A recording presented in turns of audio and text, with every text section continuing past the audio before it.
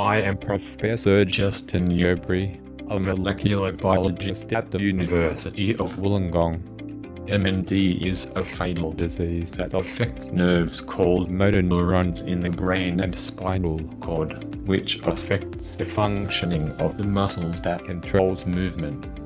Our research has demonstrated that protein deposits found in motor neurons, the pathological hallmark of MND, result from dysfunction in a process known as protein homeostasis.